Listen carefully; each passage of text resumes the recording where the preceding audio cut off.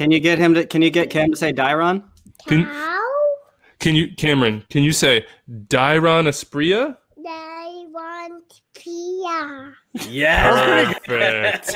Cameron might be fluent in Spanish before he's fluent in English. That's your cold open right there. Oh, from Brooklyn, New York, you are listening to Extra Time, driven by Continental. I'm Andrew Weed with my partners in soccer, David Goss, Calen Carr, Matt Doyle. What's up, boys? Big show today for you. Merritt Paulson, the owner of the Portland Timbers, is going to come by. I mean, he would probably put up the Mount Rushmore if that was a real thing, but he's going to share his. Did he offer funding? He did not. We did not ask him about funding. We probably should have done that. You know, I've also, you know, I've tried to get him to build a Diego Valeri statue in the past, and that wasn't met with as much enthusiasm. Yeah, well, don't waste time trying to double dip because Valeri is clearly going to be on Mount Rushmore. Where would you put it? One Maybe thing. Multnomah Falls. You could just etch it right into the stone. Okay, what about like Mount Hood? Can't you see Mount Hood?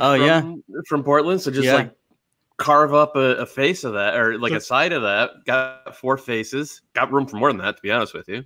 Just put it on top of the gym that sits on the back of the Providence Park or whatever it's called.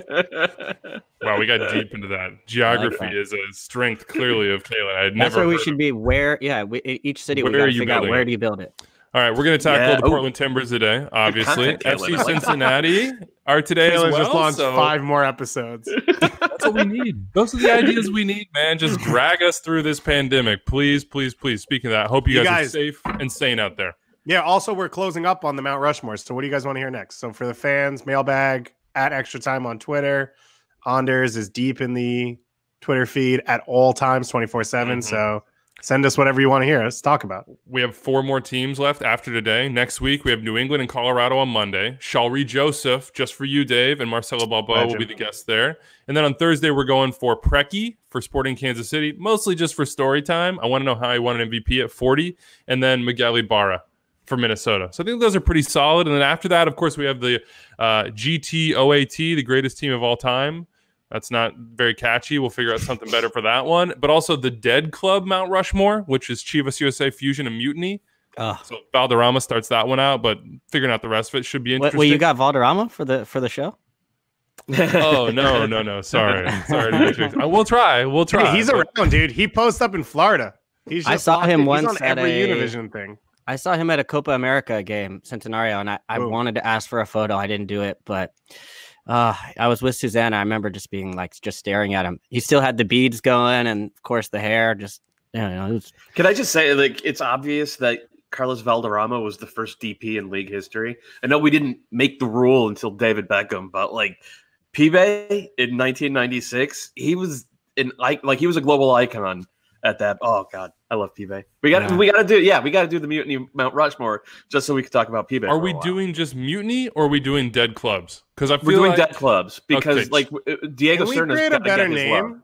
Can we call them Pass Clubs? No, Dead Clubs. Dead Clubs. Come on. R.I.P. Chivas USA spirit still lives in LAFC. It's just going through the hallways there. I want to be here for the Chivas one. Chivas Fusion Mutiny. I also maybe think we should do the MLS Mount Rushmore, like the overall one, because the Beckham conversation. I just think it's a good one. And of course, I think Dwayne Rollins was talking about this on Twitter yesterday because he was listening to our shows and he was like, I think D-Row might be on the MLS Mount Rushmore. And I was like, I'm here for it. Yes. Don't ever listen to a word Doyle says. I don't care. A different Canadian is going to be on there. I have a real good take for the MLS Mount Rushmore, and I'll just that's the tease. Right. We'll save it there. We'll also do the at-large berths and the seating for that greatest. I know where you're going with bracket. Yeah. So I just want to start with this. Can I just bring real quick before you get there? Oh, no, nice. Can we just bring up the fact? Remember when Preki was going to coach Leicester City? Yes. Mm-hmm. Leicester City won the title like a year after that. So what I'm saying is Preki almost won a Premier League title as a manager. Continue. We will ask Preki about that process, I'm sure, should we get him on here. We're still working on that one right now. Would you rather have that than an MLS Cup title, though? You got to think about it. Ooh. He's got one of those. Maybe That's 2. What I'm saying. Yeah. He's got. I think he's got a couple. Oh, more than that. Yeah, playing, coaching. He's got some silverware. He's got some rings. By the way, Dave, you cut me off there, and I know why. Keelan and I smoked you in trivia last night. I don't know how you smoked me. Sorry, you mean Sasha Kleshin and Jamie Watson smoked me in trivia last night. Hey, look, use the tools at your disposal. The tools at your disposal are other people playing trivia for you. Well, whatever. That's how trivia works. You guys were. I'm so angry about this. You guys were so bad at it that you literally didn't even know when you were making a wrong decision. For example, I knew Calen would say Chris Armas for coaches, most games played, and I knew Weeby would say Robin Fraser, without a doubt. So my question, my hint was started for the LA Galaxy in the first ever MLS Cup. Neither of you even knew Chris Armas started in that game, so you took Armas off the list incorrectly, and you picked Greg Vanny. I don't acknowledge any of Armas's time before the fire. It just I can't imagine him anywhere else. I mean, all that you just said is. He literally scored the first goal in MLS Cup history. Well, all of that is just extracurriculars because we hit the right answer, which is all that matters. Doesn't matter how we got there, just that we hit the right answer. I have respect for your Casio answer. I thought you'd get Julio Cesar earlier because you covered. Yeah, I should have gotten that one that earlier. Brazil game. Yeah. Mm-hmm. We figured it out eventually. The Tony Casio one, as soon as I heard intra league loan, I was like, "Oh, I got this." It's Tony Casio. That was. I thought you were gonna go with the draft one, my own draft. I was so ready for that. I thought you were gonna say. I was texting with Sasha afterwards about Leandro de Oliveira, who is the Revs pick. I think right before Kai. So I think that's what. I was ready for that one. And I was trying to go deep round, but the problem with yours is after you, it's really only Johnny B. Like there's no one else. Josie Altidore. You ever heard of that guy? Was he? He went like 21 that year. All right. 7 p.m. Eastern. Yeah. 7 p.m. Eastern every single Wednesday. That's gotta be one of the best draft picks of all time. Calen had some years off that made no sense, but Sasha pulled him back around on every single one. Very helpful. We're going to try to get Sasha on the show. I think we need to try to stump him as well. So as I said, he wants on. He needs on. MLS's Instagram. We go live. We have a drink. We do some Twitter trivia as well during that time. So whatever platform you're on, do that thing. Calen, can I ask you a question right now? Sure. A trivia that I want to put in. Yeah. Do you know anyone who's played in a futsal World Cup? Yes, Jamar Beasley. True. I want to say Andrew Jacobson. Yeah. He played before he got drafted in 2008. That's what's up. Yeah. So I was trying to create a futsal question, and I was trying to do ones that were like so close that when you didn't get them, it smacked you in the face. But then I was worried that they'd be too easy. I think I may know a few beach soccer World Cup guys too. That's different. You're a Cali guy. I'm coming up with some good questions in my head right now. We'll save them for next Wednesday. Back on track, folks. Thursday night, if you're listening to this on Thursday, MLS Idol, Soccer's Hidden Talent goes down. Our very own Susanna Collins.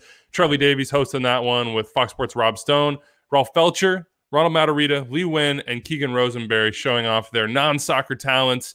And it's basically like American Idol for that. So you can vote on who should win. Hashtag MLS Idol and hit the last name of the player. And MLS Works is donating money for each weekly winner to a local charity designated by the club. So it's pretty cool. It's on Twitter and Facebook, MLS channels, 7:30 p.m. Eastern every single Thursday night. Go check that out. Let's do Mount Rushmore. And before we get to Merritt Paulson and his takes, we have David, born in 74, Elliott. He says he's somewhat new to MLS at large, or at least paying any attention to any team other than the Sounders. He says these segments are really teaching him a lot of history, and he's loving it, so that's awesome. His Rushmore for the Sounders, he has Casey Keller in. He says he's surprised he didn't get mentioned more, big in the community, and Siggy's name and his name helped bring a lot of talent into Seattle at the start. We loved him. He has Zach Scott. We're not talking USL, but big part of the Sounders community there, Ozzy and Stephen Fry. So big thanks to David Elliott for enjoying these. And let's get to the Timbers. Before Merritt jumps on. Wait. He said no Ladero? He didn't have Ladero, which is shocking. That's weird. Okay. Yeah. Anyway, I was just going to let him move on. Zach Scott would feel awkward looking up at his own face. Being like, oh, man. Ladero's walking around with like rings and MVP trophies. Okay. Anyway. So Calen and I did this interview with Merritt on Wednesday. So we know who he put on his Timbers Mount Rushmore. Now I want to know from you, Goss and Doyle, who you think he put on the Timbers Mount Rushmore. Who in your mind would he put there? Who should be there? He probably put number 1 Timbers Army. Nope. Oh man, he stuck to it. It was inside his head. He stuck to the. He stuck to the format. And he stuck to MLS players. He did, yeah. We gave him an opportunity And to hit up the, I'll give you a clue. I'll give you a clue. I asked him, like, how do you even approach this type of decision? Because I've been kind of torn myself, and he said it was primarily performance based. So the two Diegos. So the two Diegos are easy. Yeah. I think he said Jack Jewsbury, and I think he said either Darlington Nagbe or Liam Ridgewell. Well, I know for a fact he said Liam Ridgewell because he tweeted back when we started the Mount Rushmore thing. He tweeted Liam Ridgewell is 100% on Mount Rushmore. So like that's not even that's a tell. That's not even so that's a tell. So that's 3. So I think Jewsbury was the last one that he picked. I mean, Jewsbury makes a lot of sense. I could see him saying Dairon Asprilla because Dairon has scored so many big postseason goals. Lucas Milano. They don't win MLS Cup in 2015 without Lucas Milano. He had the series clinching goal against FC Dallas in the Western Conference Championship, and then he had the game-winning assist in MLS Cup itself. Did Abner Aceves just enter this podcast? Doyle, do you remember my tweet? It was one of my, I don't tweet much, but it was maybe the best tweet I've ever had, which was predicting a Dairon goal. Remember that? Yeah, I mean, it's like, that's a pretty low bar in the playoff. I mean, he is Mr. October, or Mr. November, I guess. Yeah. Did Chris Boyd enter the conversation at any point? Did not. No Chris Boyd in this one. Weird. Jorge Perlaza did get a mention, though.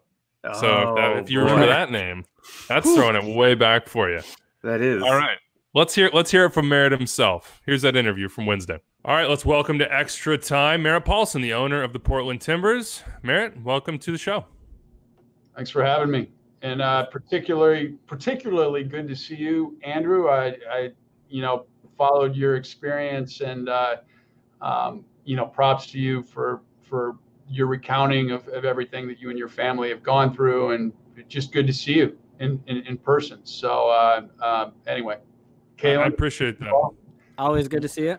One of many in New York City. Just trying to let people know. Do what you got to do. That's a good reminder. CDC, WHO, all the different organizations helping people during this COVID-19 pandemic. Help us flatten that curve. Keep it going down. Merritt, where's your head at right now? Soccer, yeah, but maybe life more importantly. It's where to start, right? I mean, I could give you an answer to that question that would take our entire time period. It's surreal, and if I hear people talk about unprecedented anymore, but it is. I mean, and there's a reason why that term keeps getting brought up. My kids, sort of asked me the other night, well, what was it like when you were our age and we went through something like this? And I'm like, we haven't. This hasn't been something that my mom or your mom or I have ever gone through in our lifetime before. So there's no playbook. We're following the experts. I think that it'd be a lot easier if we had a clear light at the end of the tunnel, and I'm seeing some positive signs right now that sort of are maybe giving some indication that we could start carefully coming back as appropriate to more life as normal, even though normal won't be for a while until we really have a vaccine. But anyway, it's been an experience. Really proud of our organization. I'd say that that's something that our staff has stepped up in just a big way, and it's something that makes me unbelievably proud. Tell me a story, Merritt, about your first game. I was thinking about that today because I talked to Timber Joey for the kick around, which we do at noon on MLS Twitter. And I was wondering, what would be Merritt's first game? We've talked a lot about what we miss. I mean, I'd love to hear the first time you took in a Timbers match. Did he tell you about the time I saw a slice without giving him prior notice? He didn't. He held that story back. But next time we're going to have to pull it out.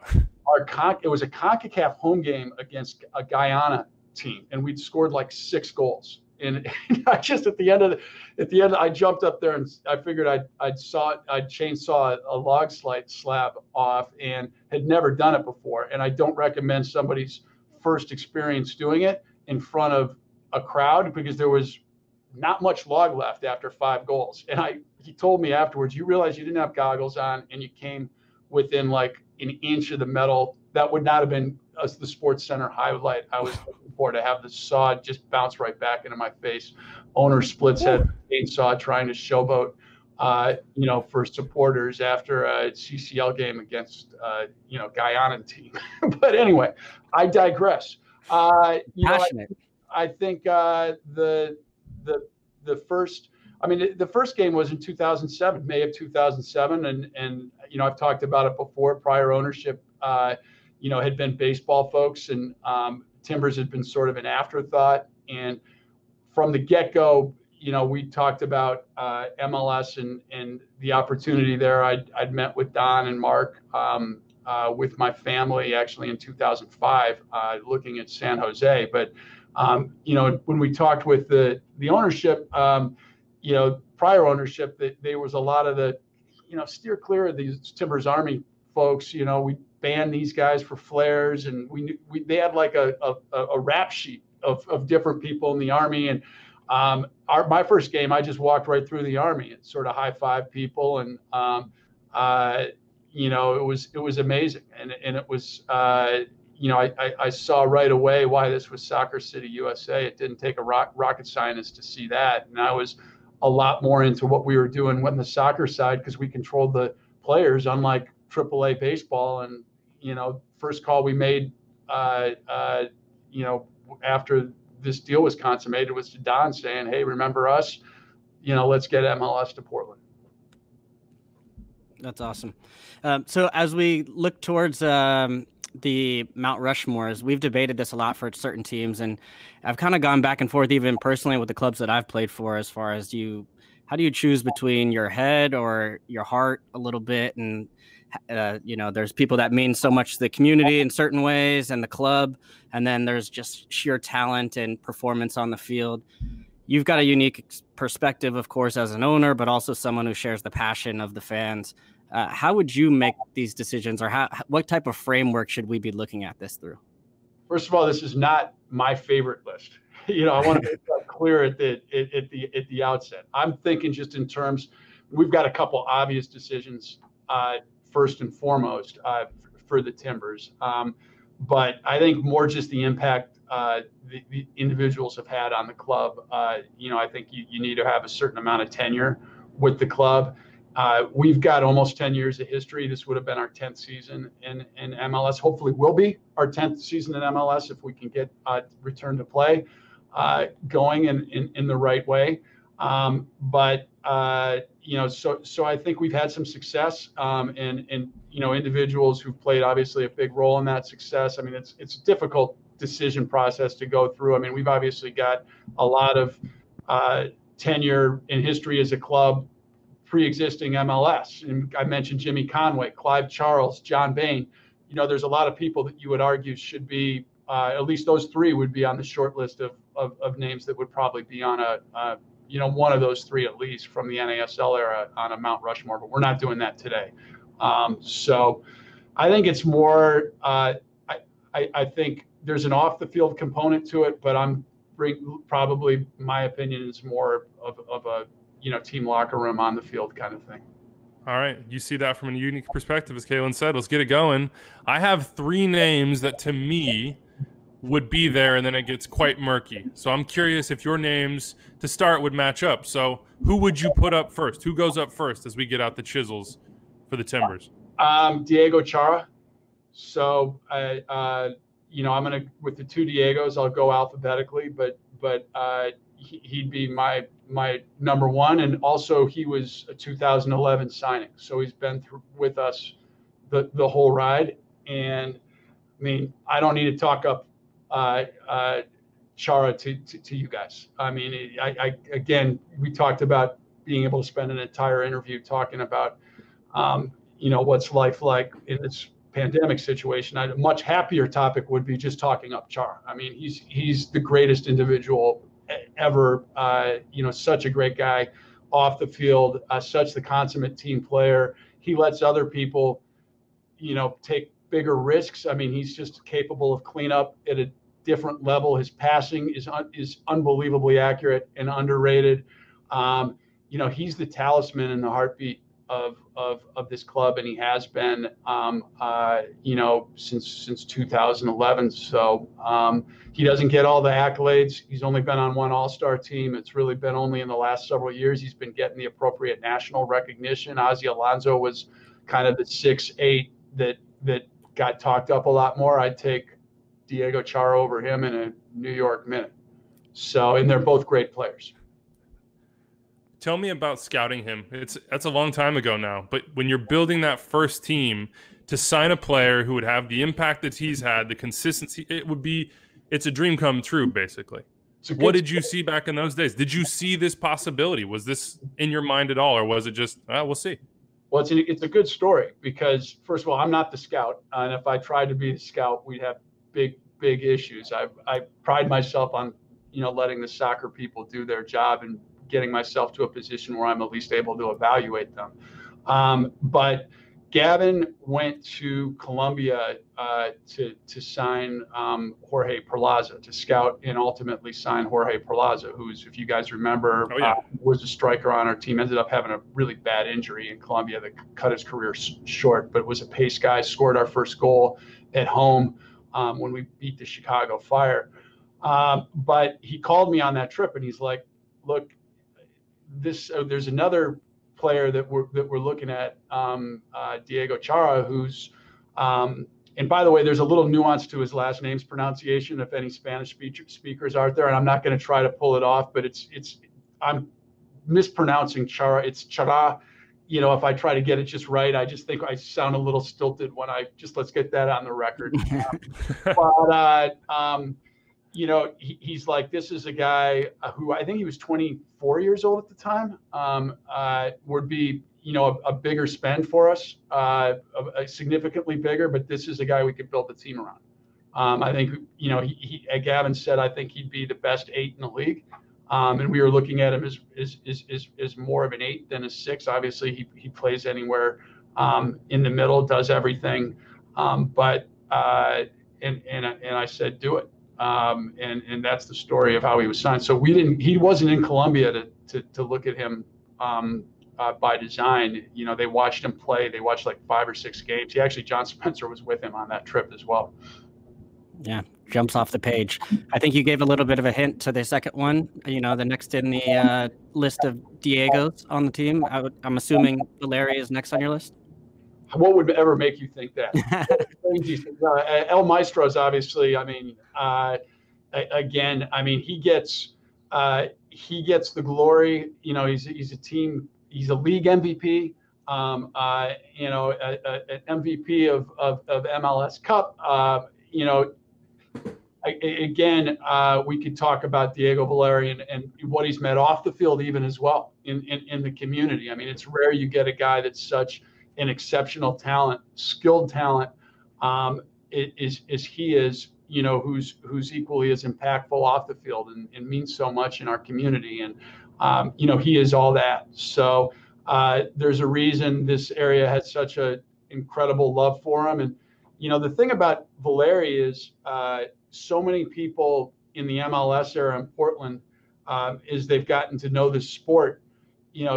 He's been sort of the, provided a lot of the romance that has sucked them in, the amazing free kicks and the unbelievable assists. And, my best memory with him, and I can talk about signing him as well, because that's a great story, but I don't know how much time we have, but was we were playing the Red Bulls in 2013 for his first game here. And, he basically juggled, through 2 or 3 guys in the box and then finished with the outside of his foot to the right post.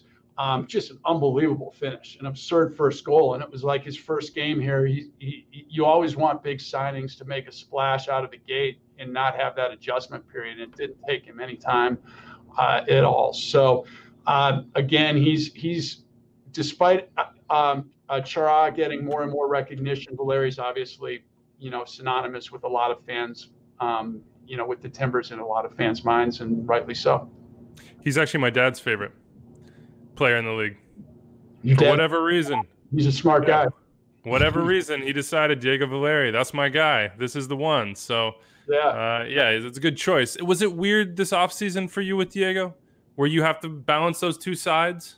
When we made the decision about all the contract back and forth that eventually ended in a happy place, but I got involved personally in it, to be honest. I mean, and I probably should have done it sooner. I don't do that a lot. So, I think we got to a really good place, both for the club and for him. And he was going to have a really productive year this year. And I think we were going to be able to, and hopefully still will be. I'm not talking past tense. I'm not but it's just, we obviously, we all want to be playing soccer right now. So, anyway. Diego Valeri, man. Legend in this league. I have another name, and I'm wondering if it's the same name that you would go with for third. Doesn't play for the team anymore. Wasn't original as well, if I remember correctly. Darlington Nagbe. Liam Ridgewell would be my third. Take me through the third then and explain why it's Ridgewell. So I don't think that, and I'm not, you putting me in an awkward position with throwing D's name out there and having to say no. Okay. That's my bad. I didn't think Ridgewell. So it's gotta be, there's gotta be something important here. No, Ridgewell's been, he was a captain of our team. I mean, I think he's one of the better central defenders in our league history. And I don't think he's gotten the credit. I mean, he's been a general on that back line. His leadership he brought to the club, the influence he had in the locker room. He had such a cultured left foot. His passing, he was a much better passing central defender than you typically see in Major League Soccer. And I think that, maybe because he didn't do the whole Twitter game where he talked up supporters and all this stuff, and he would talk about being on his boat or whatever, and he missed some time with injuries towards the latter half of his tenure with us. He was never a self-marketer, but he cared deeply. And in the locker room, he cared deeply about this club. He had a massive impact on this club. And, he's definitely the best, defender I think that we've had.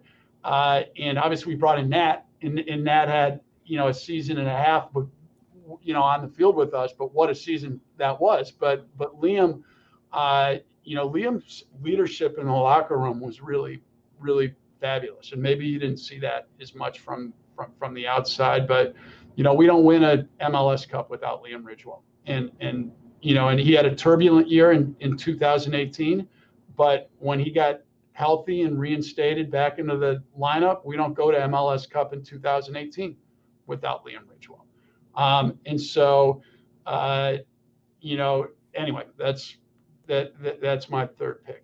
I think that's a good pick. Yeah, I think from playing against the early Portland teams, always exciting, dynamic end to end. But I think some of the difference was the defensive solidity that Liam was a big part of, and you mentioned Nat as well, coming in to make a difference of a team that's you feel like should be competing for titles, but to one that goes over and really gets it done. And then on the fourth pick, I think that's a really difficult pick. I think there's a really good argument for Darlington Nagbe. I think there's a good argument for Adi. But I also think there's a good argument for Seba Blanco. We rode Blanco to the Cup in 2018 in the playoffs. We got on his coattails, and he provided those moments of magic against Seattle in the playoffs, obviously against Kansas City. I think I would probably give the nod to him. He's with the club right now. It's a future play. It's a good future play. So because of that breaks the tie in my mind. But I think that in terms of, I don't want to take anything. If you're just going to put out a headline that, I say it's these four guys, I really would give appropriate props to Nagbe, who was hugely influential for this team. Original draft pick, first draft pick, moving him to sort of that 8 central role where he plays now in the 2015 Cup run was I don't think we win Cup without everything that he was doing there. Going back now and watching all these archived games. I forgot, frankly, of all the things he did. You just take him for granted sometimes when he's here. He's an easy guy to not fully appreciate. And then Adi was the first forward we signed that came in and was scoring double-digit goals for us. And he was a beast, and with the types of service that he was getting and the way we played, he was the right forward for us. Sort of that, being able to put his back to the goal and be physical, and some of the battles he had with Chad Marshall in Seattle. One of the he was a handful, and you heard center backs talk about how they didn't look forward to playing against him. And he became more of a physical player and used his physical prowess as a forward with us the longer he was here as well. And I think the guy's just chiseled out of granite as well. I wouldn't have wanted to play against him. But Blanco, I'm going to talk more about those guys. I mean, because Blanco ultimately, if you had to make me, choose right here and now, I'm not going to do it could be any of those three guys. But Andrew, I didn't want you to say somebody else that I said no to, because that was totally hung out. I know. I didn't know I was going to got you there. Maybe that was my Darlington Nagbe love shining through, because that's what this is really about. Calen said it. Everybody has their own measurements. Everybody has their own way of remembering players. Everybody has their own definition of who they love. We're going to put our own together. Yours, a bunch of fans talking about Captain Jack Dewsbury, another big figure of the club. So another talisman, and huge influential guy for the club. I mean, I wish it was a list of 5 or 6. So that's why this is so hard. That's the problem. It would be easy, but I don't think Liam got the New York office kind of love as some of our guys have had, and I don't know. I know your buddy Matt Doyle was never a fan of his, but I think, when you talk to other teams around the league and coaches and GMs, and especially people who've coached him here and seen the impact that he had, he was a really, really important figure for us, player for us. I think you got to give him, I would certainly give him his due on that. Yeah, I covered him here in Kansas City too, and definitely saw it there as well. One more before we get you out of here. I talked about players you love. We all have our irrational sort of this is just my guy. Yeah. Who's your Timbers stan? Who's the player that would not make the Mount Rushmore, but is just the guy that you loved for whatever reason? God, I got a bunch of those. Footy Dancer, another center back, would be one that would come to mind, who was with us in the USL era and stayed with us. He actually scored the goal, our first goal in Seattle in 2011 season. We were in I'll never forget it. We were in a suite with glass partitions, and I'm up there watching the game with Gavin, and we got Sounders fans on both sides of us. Seattle scores the first goal, and we got fans giving us the middle finger, and Gavin's putting his hands on my shoulder to keep me from reacting or doing something stupid, and I'm kind of ticked about sitting in a spot where fans can even see us. And late in the game, Footy equalized off a set piece, and I go to celebrate with Gavin to high five him, and he's at the glass windows with his middle finger up and all. I'm like, is this the way you But anyway, that way to show me how to show restraint, Gavin. But you got a little friend popping in behind you there, Andrew. Yeah, it's nap time just ended. Yeah. Here, Cameron. Maybe we'll either cut this out or we won't. Anyway, Footy would be my guy. Yeah. I have a picture of Footy actually with his forearm right in my nose in a game against Houston. Playing against him and Pamadouka were not fun. The Great Wall of Gambia. It was, yeah. And they said that they had Jack Dewsbury, they said was a part of that. So they said it was even though not African, he got put into the club. Oh, this guy's not happy. He definitely just Oh, here we go. Oh, boy. That's not great timing. It's not like our picks. So Andrew, at least he was fine before he saw my He was crying before. Yeah. So I'm gonna have Calen. Do you want to just wrap? I gotta take care of this. Merritt, I'm sorry, man. Thank you so much for your time. I appreciate you taking the time out. We won't put any gotcha headlines up on you. All right. All right. This is the. This is dad life. This is real life in quarantine. I know. Real life in quarantine. All right, Merritt. Thanks so much, Andrew Weeby. Little Cam taking on daddy duty, but we appreciate you taking the time and giving us your POV on Mount Rushmore for your club. Thanks. Stay safe, Calen. All right. Thanks, Merritt. Bye-bye. Big thanks to Merritt for joining us and sharing that. Weeby, I just Mount noticed Rushmore? for people watching on YouTube, I'm wearing the same shirt and hat right now. This is this is not good, guys. I just pulled a hoodie over the shirt I was wearing yesterday, but I'm wearing the same shirt and hat as well. That's quarantine life, man. Okay. Merritt's still going to the office. I'm just at home. Like I got my computer sitting on a laundry basket on my bed. Like this is that's one of those where you look in the mirror. I'm gonna have to think about that one. Yeah, you take some L's here. So you guys got the first three from Merritt right. Liam Ridgewell was there. He was the 30 of the two Diegos first. Diego Chara number 1. Diego Valeri number 2 because Chara's been there since the jump. I was a little surprised by that. I mean, not really, but to me, Valeri is the name that comes first. But I could understand, and when you're in there, maybe from the day one part of it made a difference. But I still think of Valeri's head should be. He's like the mayor. He's who I think of Portland when I think of the Timbers. Yeah, there's like the ultimate consistency with Diego Chara too, right? Like Valeri's had some moments where he's been out, but Chara's just been there. And I think you could tell from Merritt that he felt that Chara had been overlooked for a long time. So I think when you're in a club and you see a guy continually overlooked, and you get an opportunity to give. Wait, does everybody think he's overlooked? Doesn't everybody recognize him as one of the 3 or 4 best defensive midfielders in the league for the past 10 years? Yeah, well, I think the past 5. Yeah, he only made a couple of years. He's only made one All-Star team. I think that's what Merritt had said. Yeah, which is but D-mids don't make All-Star teams. The league regularly, the D-mids don't make best 11s or All-Star. I think Diego Chara is properly rated by the fan base. Anyway, you continue. Liam Ridgewell was the 3rd, and the 4th, drum roll please, not Jack Jewsbury, not Fernando Adi, not Darlington Nagbe, though I thought maybe that's where he would go because that's another original, despite the fact that he was traded. He went with the future play, which we've done a little bit on this show as well, Sebastian Blanco, who I think has been their most talented attacker since he arrived. It's also not a pure future play.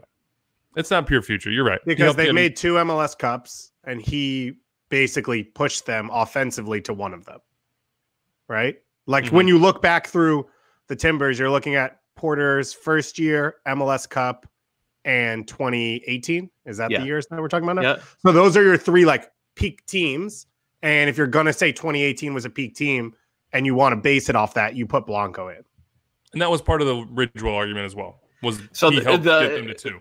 The Dairon argument is that Dairon was key for both of those MLS Cup runs. Longevity. He absolutely was, right? And you can say what you want about him during the regular season, and I certainly have, but in the postseason, he's been absolutely incredible.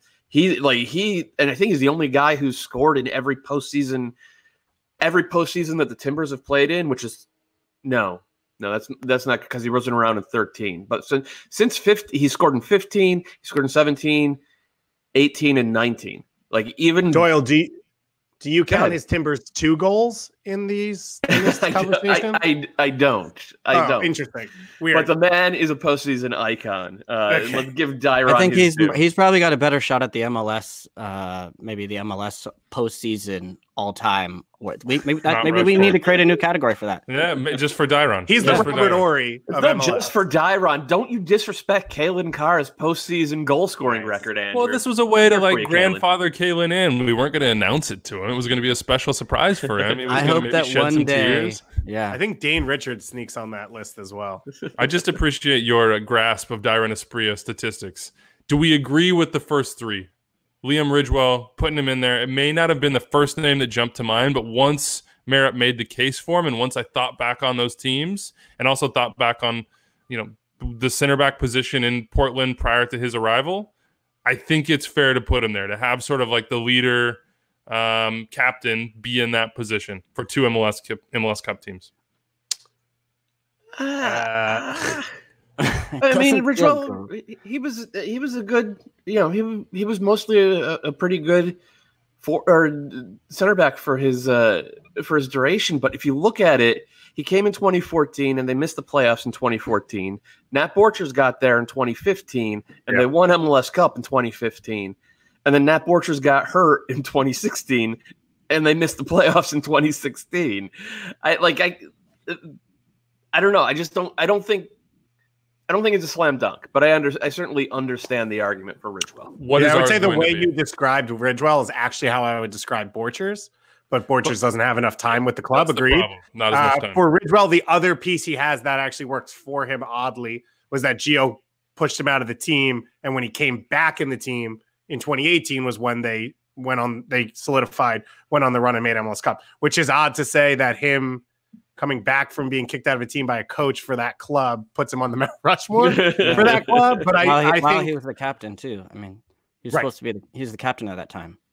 But I think if you're bridging the two generations, quote unquote, of the early success under Caleb and then Gio, Ridgewell gets in there because he started 2 MLS Cups and they've been to 2 MLS Cups. And I think the argument too, and this is what I kind of mentioned throughout, was just the idea that they needed the back line had been the issue for a long time, and so having some solidity there. But we've seen this with other clubs too. Is sometimes, I mean, I think we even did this with Salt Lake with Olave and Borchers as well, where Borchers again was the other name we'd been thinking about as well, and does, especially in center back pairings, it's always so hard. It's such a tandem position.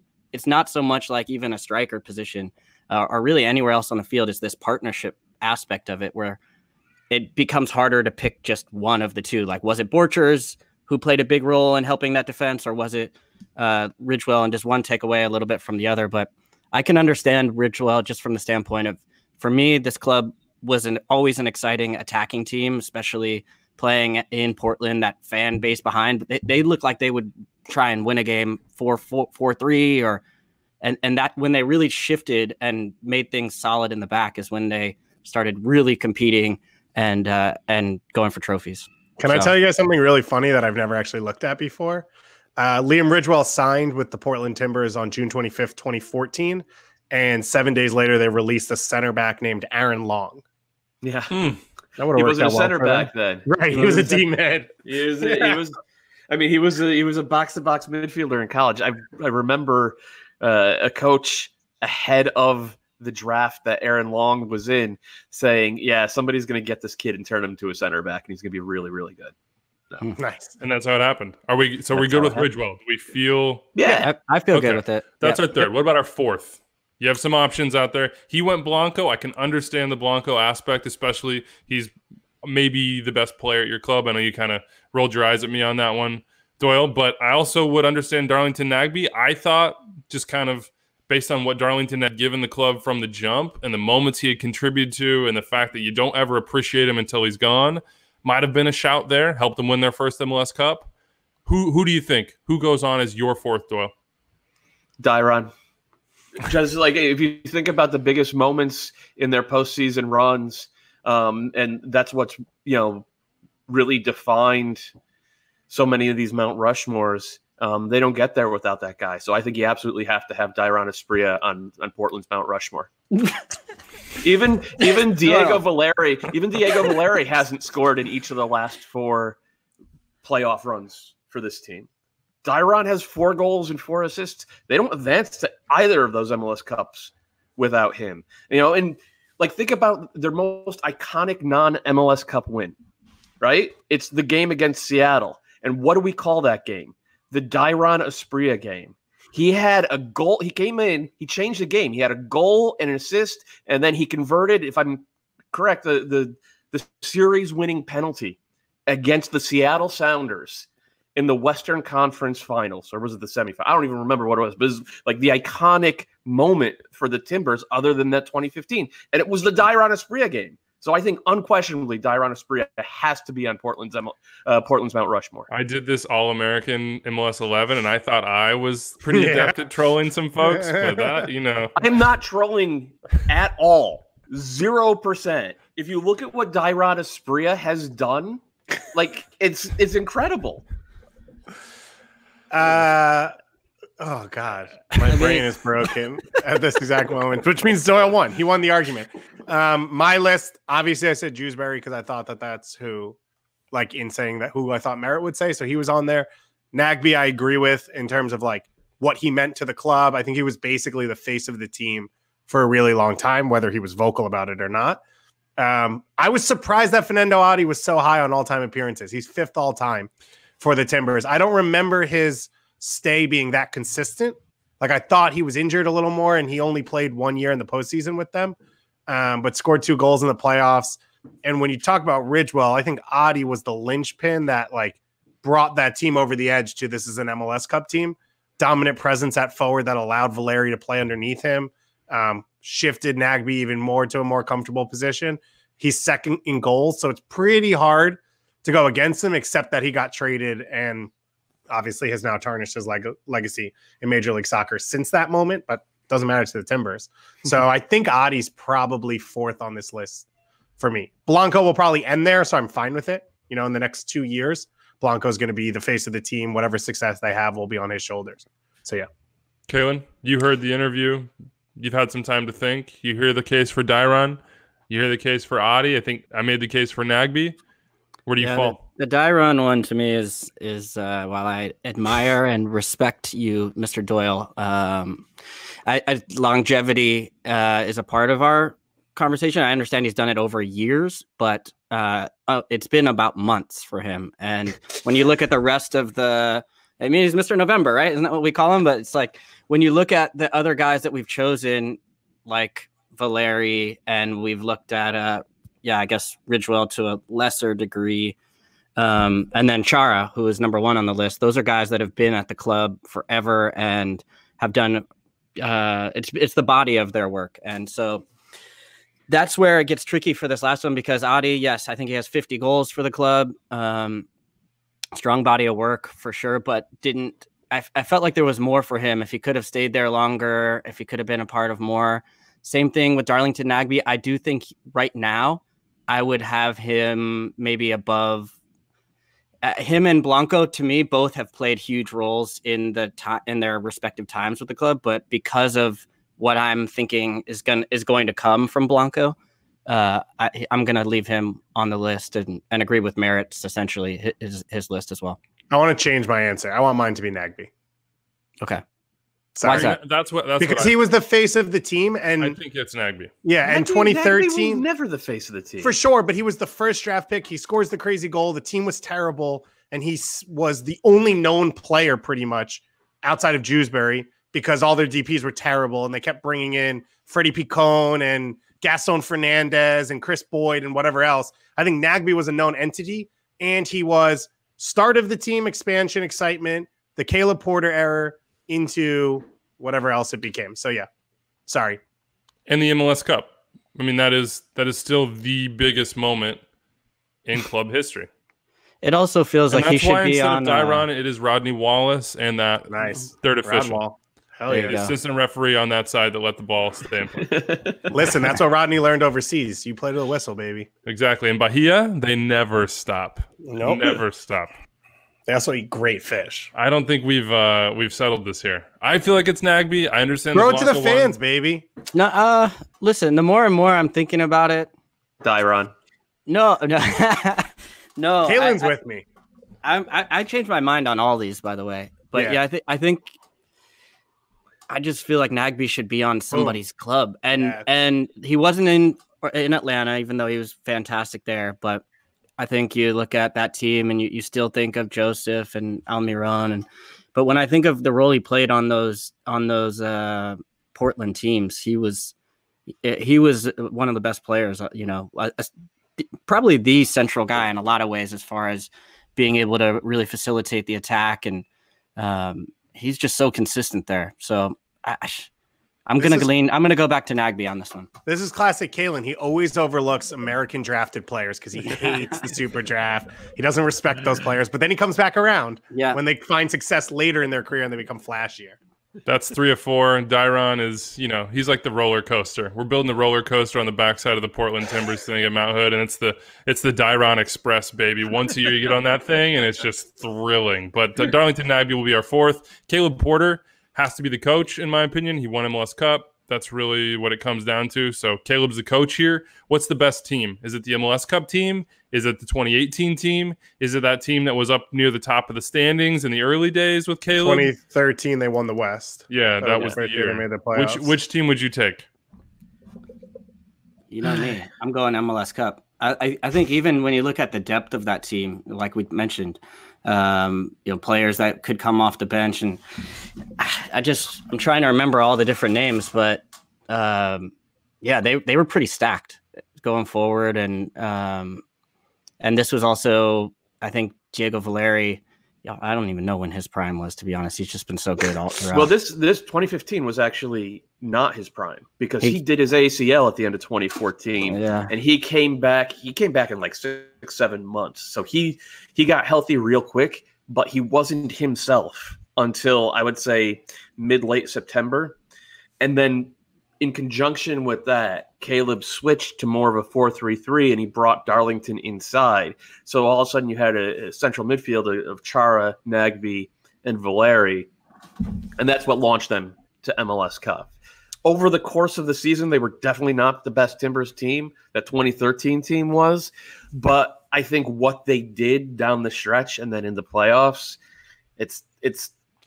Even though I'm a regular season supporter of Shield truther, and that 2013 team came closer, that 2015 team, once Valeri got healthy again and once they clicked, that's the best Portland team. And to Calen's point for MLS Cup, you brought you had Will Johnson on the bench, you had Jack Dewsbury, you had Maxi Arruti, and you had Dairon Asprilla and Paparazzo, and it's like we're talking Will Johnson 2015, not Will Johnson 2020. So they did have depth. They could move Rodney Wallace around, and they still had Jorge Villafania. Grabavoy, I think, had retired at that point. Okay. But so to Calen's point, I think they had depth. Yeah, I trust the Ridgewell Borchers center back pairing more too. That was Ridgewell's only healthy year. Yeah. Right. That was the only time he played more than 2,000 minutes as well. So, yeah. And I would argue Borchers at his peak that year is the best defender season they've had in Portland, because everything else has been a train wreck. Of course, except Pa Motica, who is the legend. Thank you, Pa, for everything you do. 2015 Timbers has been decided. Now, before we get to Devin Pleuler, the director of analytics at Toronto FC, it's time for a team with a little bit less history. FC Cincinnati, we love you. 4 spots for players here. 1 spot for a coach. It's an interim coach. Johan Demey is the coach of the FC Cincinnati. The Johan Demey observation deck. We're not sure how long it'll be there. There might be a replacement for it. Who knows? Temporary, yeah. How about the players there? I think number 1, you have to. It's a very easy decision there, and I'm cheating. It's the march. It's the march to the match. Oh boy, there's no other question. No, I'm just kidding. That was only for Dave, and I think his audio's cut out. He's I can hear you. I was reading social media responses to actually our tweet that Anders just sent us. But yeah, I would agree. Andrew goes on the list. It goes March, Andrew, and then blue, and then orange. That's just the list of the 4 players. Spencer Ritchie just tweeted Kai Kamara. Yeah, that's what I was reading. Okay. At the time. What does that mean? I don't actually get that. I'm not actually sure what that means either. That feels like an inside joke. Kai wasn't picked in the expansion Kai draft. Burned down Columbus and then traded? On the way out a little? No, I think he was. He was picked in the expansion draft, and Colorado got him for basically a song. If I remember right. So, boy. So maybe that's a sounds like you know what doesn't go on the You know what doesn't go on the Mount Rushmore for Cincinnati? Their expansion draft. All right. So Doyle, who you got? So we've been doing all of these kind of in past tense because you're looking back to try to canonize the great moments. Cincinnati have had basically no great moments. You could argue that their best moment as an MLS club came about a month ago when Jurgen Locadia, who's here on loan and who was sold for $20 million just a couple of years ago, said, yeah, even with everything that's going on, I still want to come back to Cincinnati. I would like to be here permanently. I think that is literally the best moment in FC Cincinnati history. So Jurgen Locadia gets his face on FC Cincinnati's Mount Rushmore for number 1.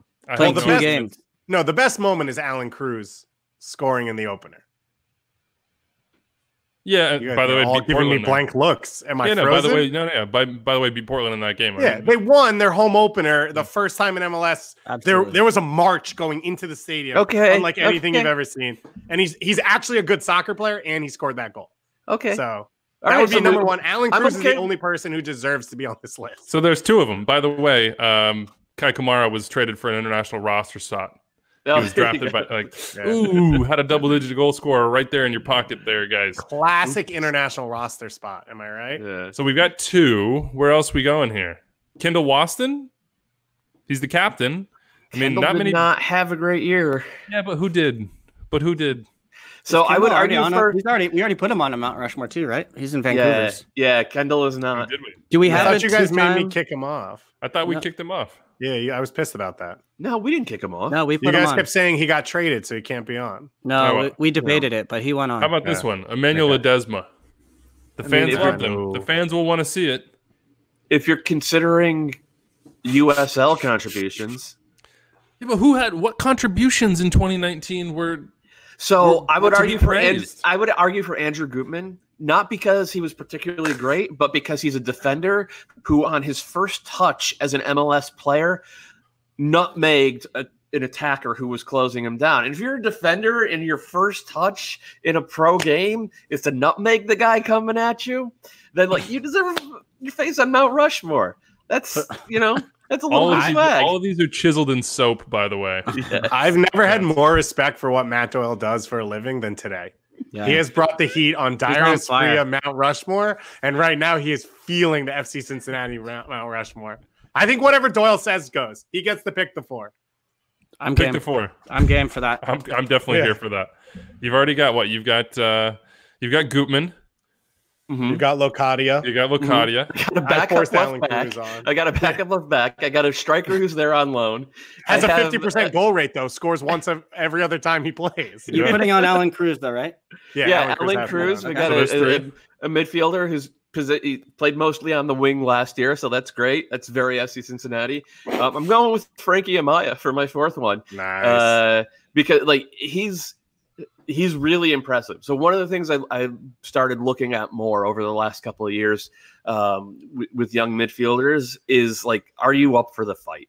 We've ended up producing over the last 10 years a lot of skillful young central midfielders, but a lot of them just get pushed around. A lot of them, when they're going up against a 28-year-old grizzled veteran, they're not coming away with the ball. Frankie Amaya comes away with the ball. Frankie Amaya has a little bit of that Paxton Pomacall in him, and that he's just miserable to play against. I think he's going to end up being a number 6 and a really, really good one. He's not there yet, but nobody else on Cincinnati is either. So Frankie Amaya gets the 4th spot on FC Cincinnati's Mount Rushmore. I like it. I like that one. Jurgen Locadia, Frankie Amaya, Alan Cruz, and Andrew Gutman. Congratulations to you. And we've chosen, by lack of selection here, the greatest team in FC Cincinnati MLS history. This is the greatest, worst team in the history of this league. 2019 FC Cincinnati. Welcome to the bracket. You are the equivalent of a play-in game in the NCAA tournament. You're a 16 seed. Johan Demey gets coach, game. Right? Yeah, Johan Demey. Yeah, absolutely. Okay, just making sure. Johan Demey is the best, I'd argue, number 1 in MLS at doing the just got the interim tag interview as head coach. Just the boys are great. We're just looking for a little stability. I'm really excited. How many times has he been the interim head coach now? Okay. In 1 year, twice. Is that a record? How many times? It's got to be. It has to be. No, there's got to be. Whatever his name was in Orlando, I think did it twice. Oh my God, yeah. The academy director. Yeah. Well, on that note, Cincinnati fans, let us know what you think. Yeah, segue us out of this, weeby. Yeah, it's time to talk a little bit analytics here with our friend from Toronto FC. He's the director of analytics there. It is Devin Pleuler. Devin, welcome to Extra Time. Hey, guys. Thanks for having me.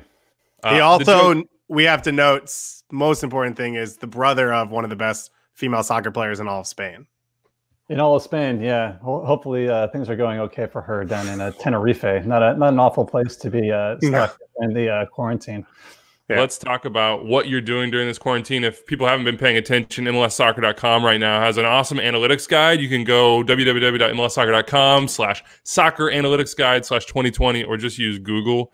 That's probably easier than the URL. There's a lot of good stuff in there. Newest trends, biggest myths. Devin, you and I have shared the dais at the Sloan Sports Conference at MIT before. You always have interesting thoughts. But I want to know what your sort of side of the field is doing right now. There's no games to analyze, but there's a lot of historical data and maybe some new things coming out because you have time to dig in. Am I wrong? Yeah, for sure. It's actually been a really interesting time for this whole soccer analytics community, and I think also probably quite interesting for analysts inside of clubs. The whole soccer analytics community, I think it's been kind of slow over the last couple of years, but I really think it's kind of come back alive a bit during this time. A lot of people with a bit of downtime. There's been kind of a new emphasis on sharing cool new stuff. It seems like weekly I'm finding, cool new stuff on Twitter and GitHub with, new implementations of research papers and all kinds of stuff that I can steal and put in practice on the Toronto FC side. So that's been great. There's been tons of other sort of shows that have popped up. I'm going on a show later today called Friends of Tracking, which has people from all kinds of clubs in this sort of space. So it's been a really, really cool collaborative time. On the inside of the club time, though, it's been really really different. With the coaching staff really not having matches to prepare for. It opens a lot of their kind of headspace up and time to sort of work on other projects and spend time thinking about different things. And analytics has definitely been one of those things. While I'm quite fine working from home, I've really been probably busier than ever in terms of the different stuff coming from different coaches and different people, asking new questions, me building new stuff for them. It's actually been a really fun time. How does that process work with your coaching staff? Are they coming to you with a question they want answered? How do they see your services? How do they try to utilize sort of your expertise and combine it with what they're doing in any given moment? It depends on the time of the year. The major sort of variables are we in the season or are we in the off season? Is the transfer window open or is the transfer window closed, right? All those different things kind of changed what I'm working on at a different time. If the transfer window is about to open, right, I'm probably, working a bit more with the scouting staff, helping them with various things. If the season's going on, I'm mostly working on things like opposition analysis and, kind of post-game reporting. And during pandemics, you're working on entirely different things, right? It's mostly sort of infrastructure work. Time. It's essentially an extended off season. The off season you mostly spend building things that you didn't have time to build while you're in the kind of week-to-week grind of the season, right? So fixing kind of long-standing bugs or rejigging infrastructure and architecture. So yeah, it's very much kind of depends on that. So for the coaches, it's kind of a collaborative process in terms of they have an idea, I can kind of have a response to that, or this is how I would look at that, and then it's kind of becomes a back and forth thing until we settle on an approach or a tool that sort of best answers their questions.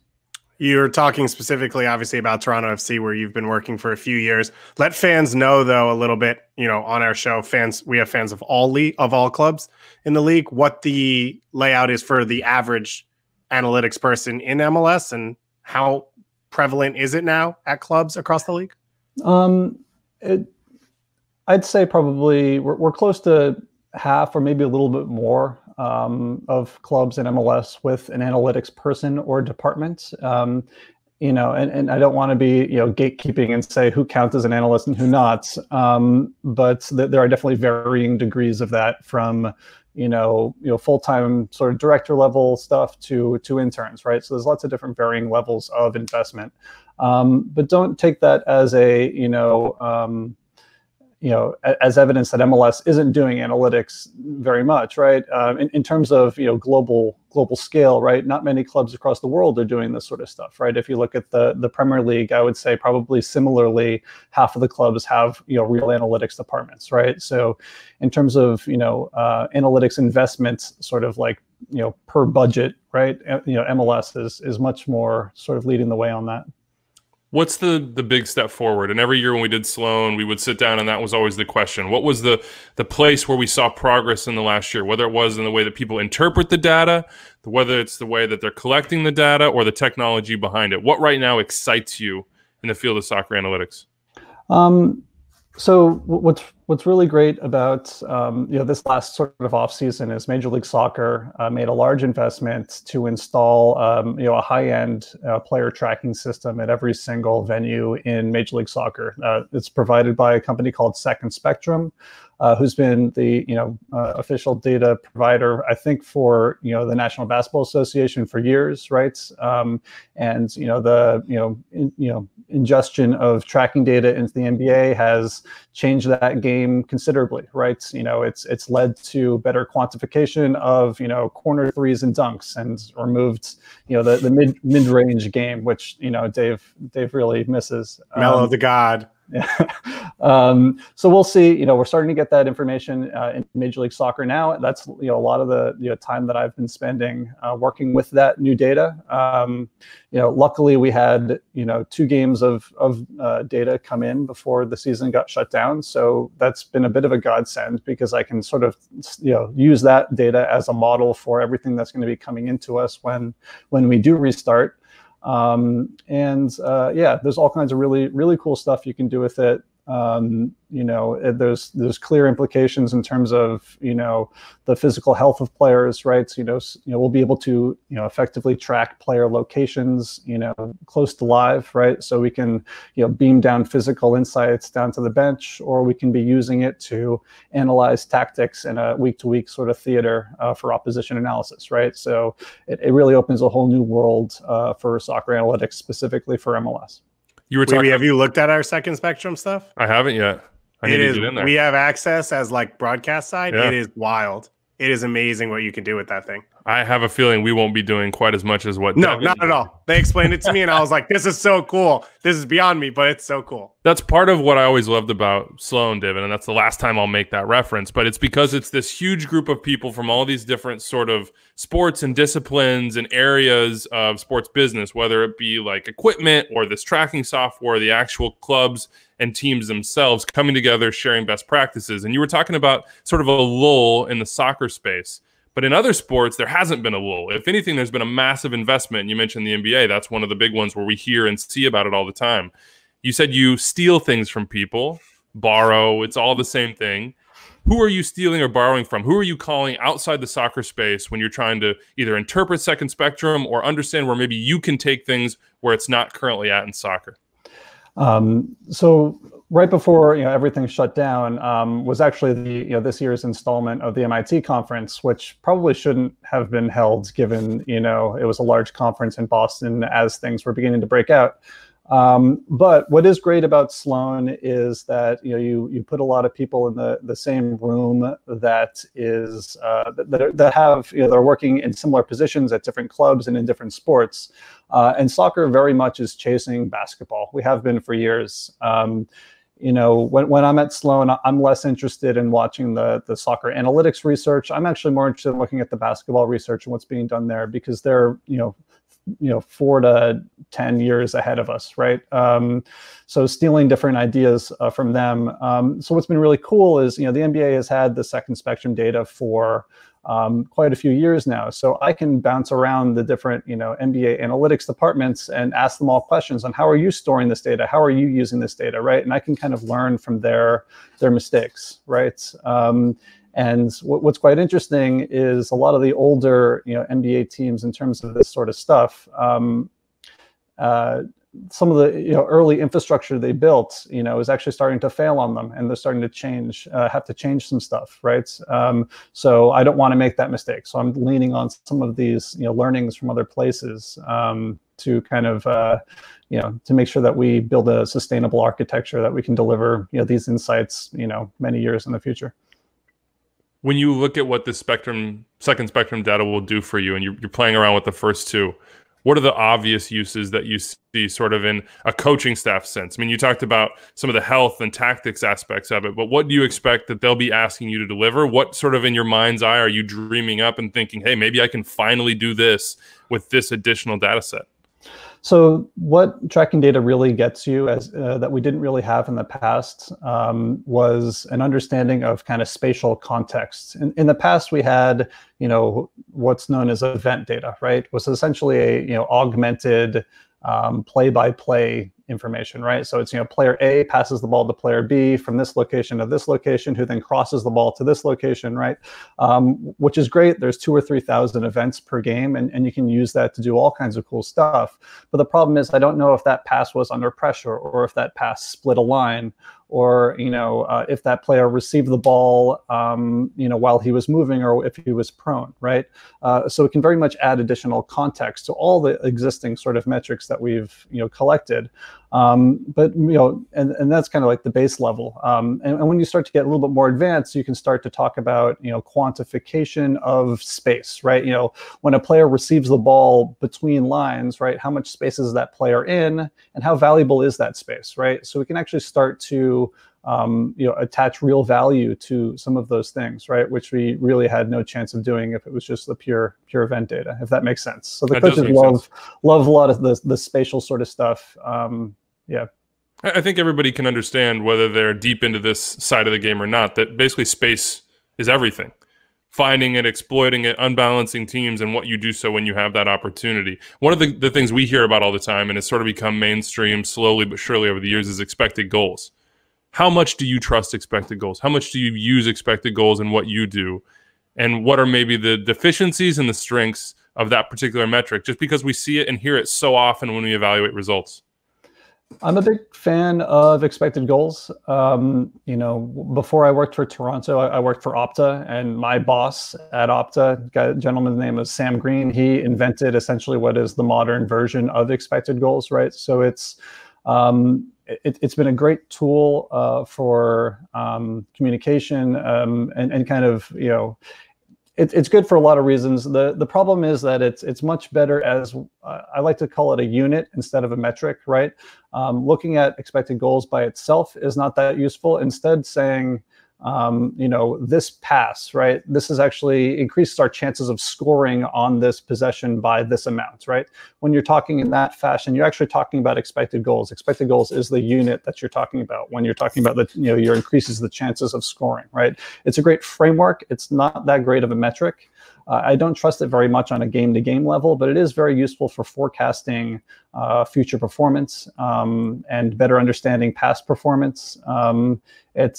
It's foundational, but it doesn't change, so much. We've asked you a lot about this, what you're doing coaching side, game on the field, but you mentioned your schedule shifts a lot with transfer markets being open. So when you're working on the other side, the GM scouting side, what is it that you feel like analytics can do, and what has it changed in scouting players, and also the success or maybe avoiding of some transfers that are made by MLS clubs? I think that a large percentage, more than 50% of the value that analytics departments can provide is on the scouting and recruitment side. It helps you make your scouting staff way more robust really fast, right? Your scouts, regardless of how many that you have, right, can only watch so many games per day, per week, whatever, right? Analytics, scouting players, analytically, right? You have no constraints in that sense, right? Even if the evaluations that you're developing on these players aren't as precise as a scout watching the game, it's never going to replace that, right? It is going to give you a very base level for a lot of games, right? So now I can watch thousands and thousands of games really quick. And kind of help shortlists and make the games that our scouts decide to watch a bit more efficient. So one example that you can do is, say if you were to rank a player that you were interested in, you look at, say they had 100 games, and you rank them from their worst game to their best game, right? Say if you only have time to watch 5 of those games, You might accidentally watch 5 of their best games or 5 of their worst games, right? What analytics can let you do is give you, say actually, oh, these are his 100 games. You should watch this game, this game, this game, and this game, to give you a more representative sample of those games that you're going to watch, right? So so now you still have only watched 5 games, but you can trust your evaluation of those player a bit more with that. So that isn't actually evaluating players, right? The evaluation is still coming down to the scouts there. It just makes it a bit more efficient and makes it so you can trust your scouting a bit more, right? So there's all kinds of different ways that you can make impacts, and those are just a couple. Not so scattershot. I think also about what we hear sort of, again, in the mainstream as these things trickle out, and teams don't like to give away their secrets, but we hear about sort of profiles. For Toronto. Toronto's an open book. We hear about profiles of players. Hey, we're looking for a defensive midfielder, and the way we play, we want this player to be in this sort of area as far as recoveries, this sort of pass that they want to play positionally, these sorts of things. Do you develop those, I don't know, like profiles to then go out and scout in that way? And how do you build those, and how are they effective? I'd say that's probably the hardest part of the kind of analytics recruitment side. That's not perfect, right? Analytics is great at reducing lists of 500 players to 30 players, right? But it's not that great at saying which of those 30 players matches exactly the style that we want to play, right? We're getting there. Definitely building archetypes is something that is, that we're doing, and we've, tried multiple, different approaches to that. Each kind of I haven't found a silver bullet. I don't really expect to, right? But yeah, that's definitely a thing that we try to do, right? The question is, a player's value is going to be different depending on what team they're playing for, right? So, we want to, identify our own style, right? And then also find players that fit into that style. And if you have a very specific style, you can potentially exploit the transfer market a bit, because the way that you value that player is going to be different than the way that other teams value those players, right? So the better you can kind of quantify style, the more opportunity you have, but it is very hard. We'll leave you with this one, Devin. I think part of this, as people sort of try to track this conversation, is understanding how you in your job can impact the decision makers at the club, whether it's in the scouting department or the coaching staff or ownership or wherever it is. There is an element of translation that has to happen. And I remember an anecdote that I heard, which was an NBA head coach wasn't a huge believer in sort of the analytics shift in the game. And his analytics staff knew that he wanted to sit down on the plane after games with a glass of red wine, and that was when he was most open and it was most conducive to put information in front of him. And instead of putting the huge data set there, they were very targeted. They knew he cared about these 5 things, so they only focused on those things, and that was how they got through. Essentially, you have to speak the language of the people you're trying to affect. How does that impact your job? And I think people at home would be nodding, because they might be having trouble tracking some of this as well. It's definitely the hardest part of my job, right? I've been very fortunate to know the game pretty well, and then also know the data and engineering side well enough that I can marry those 2 things. But your ability to really talk tactics and talk shop with a coach or other kind of member of technical staff, right, is very much important for making making an impact. So for example, in a opposition scouting report, right, the points that I'm making aren't highly statistically driven, right? It's actually this team attacks down the left side more often than most teams in the league, right? That's tactical, real language sort of stuff. Yes, it's underpinned by statistics and data analysis and lots of database queries, but the output of it is purely soccer language, right? So you need to sort of find ways to sort of bridge that gap, right? And finding the right kind of communication patterns is hard. I found that some of my most impactful conversations have been things that were just off the cuff in the cafeteria, right? You just happen to line up in line for our magnificent kitchen staff, which I miss dearly. you just happen to line up, next to one of the assistant coaches and you strike up a conversation. And some of those conversations have been some of the most impactful in terms of the things that I do. Right. So it's interesting, just kind of in the whole theater of it. You need to be ready for, when you have your chance to have a certain conversation, and you got to talk in the right language. You got to be ready for it. So yeah, it's, communication is important. It's not perfect what we do, but it's an important thing for bridging the gap. Big thanks to Devin for joining us. Of course, head over to MLSsoccer.com or use the MLS app. They've got some awesome content over there about the analytics world and MLS and beyond. Just a reminder, Monday, New England, Colorado. Shalrie Joseph, Marcelo Balboa will join us. And on Thursday, we're hoping to get Preki and Miguel Ibarra to talk Sporting Kansas City history in Minnesota. And then we'll be done with Rushmore. So if you have any bright ideas on how we can fill time, let us know. 401-206-0MLS, Extratime at MLSsoccer.com. Are you guys ready? Let's get out of here. Can I just ask one quick question? Sure. Doyle, because you like to talk in minutes. I normally talk in appearances. What's like a good season in minutes for an MLS player? It really depends on the player, depends on the role. But like a solid player. I don't understand what you're asking. I'm asking what's a good season in MLS for minutes? Like, what do you expect from a player who's a starter? 2,000 minutes. So every year at the end of the season, I do a column that wraps up the entire season. I do my first team all MLS, second team all MLS, third team all MLS, and it's not a hard and fast rule, but my general rule of thumb is you have to play 2,000 minutes to be considered. The only time I've made an exception was this past year. Ilsinho got on the team. But go ahead. I was just going to say, since 2015, Dairon Asprilla has basically played 2 seasons of MLS in 6 years. He's played 4,000 minutes. Yeah. That's your Mount Rushmore right there. Yeah. And that's quick questions with David Goss, aka 5-minute questions. Cameron, can you send us out here? Can you say bye everyone? Bye everyone. Have a great weekend. See ya. Is it the weekend? What day is today? It's Thursday. I was gonna say at least Cam knows what day it is.